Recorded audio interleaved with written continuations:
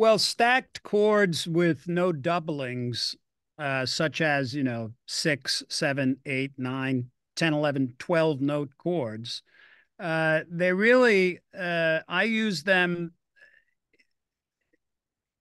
where they fit, appropriately. So, okay, so there's a piece of music I composed. It's called Helios and Vesta, and it's for orchestra and rock band, and it's on my Sound Theories record.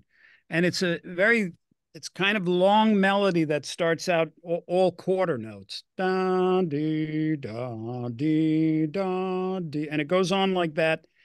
And then it starts to evolve and harmonies come in. And at first it's 2 part, 3 part, 4 part, and it goes up to, I think, 8 note to 9 note moving chords with no doublings.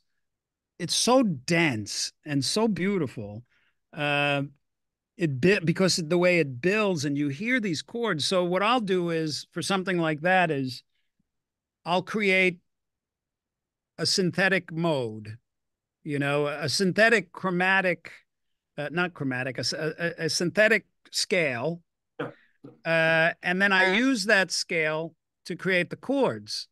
And of course, the bass note is going to change the atmosphere of the chord completely. Yeah. So then I'll stack notes like for Helios and Vesta. That's a great example because you hear these chords just going by and they're really dense. And then each 8 bars, the tonality changes, the scale changes completely, and they're really obtuse scales.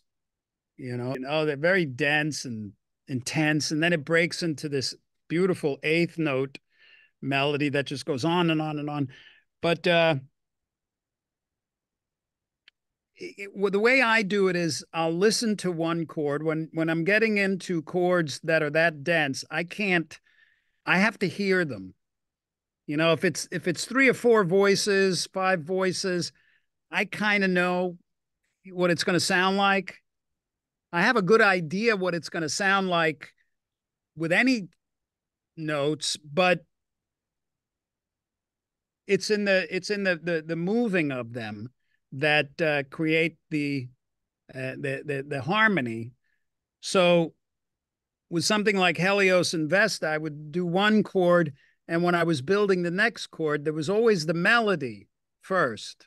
Yeah. So the melody would go through, and then I'd have to stack the notes, and sometimes the depth of the voicing would change because it had to feel a certain way going from one chord to the next.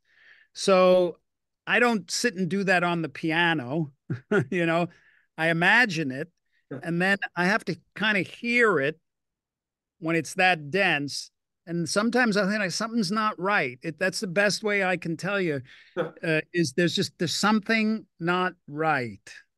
So Yeah. what is that? And then you start playing with, there it is. And I can tell you that that whole section of Helios and Vesta took weeks because it just had to be right. It had to feel a certain way because you can approach those things theoretically and just go, well, here's the melody. So I'm just going to stack this stuff and, devil may care what it sounds like. It should work, but still you're not in complete control that way. And then you'll get surprises. So I like to know what everything is.